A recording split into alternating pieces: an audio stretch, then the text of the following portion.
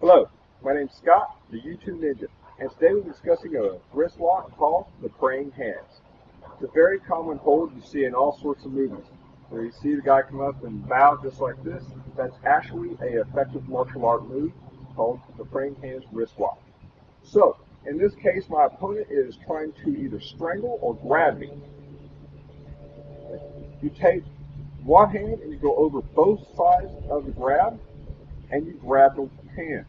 When you do this, you take your hand, palm side against the back of his hand, put your thumb inside his thumb and fingers, just like this.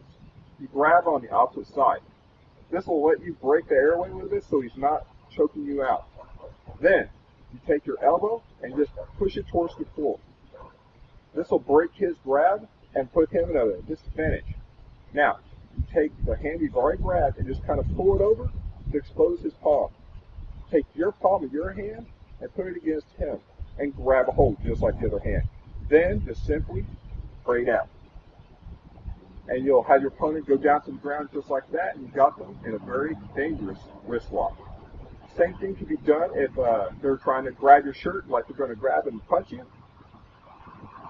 So in this case, to prevent them from being able to punch you, take it and just kind of give them a little slap or hit their face, get them distracted. That way they won't be coming at you with their fists.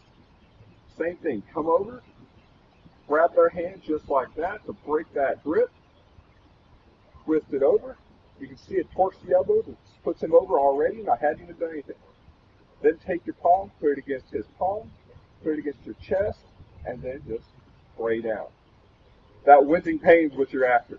But be careful. This move is dangerous and can cause damage to the wrist and elbow if you torque it wrong. So whenever you practice this, practice very slow, very controlled. Talk to your opponent. Make sure he's okay.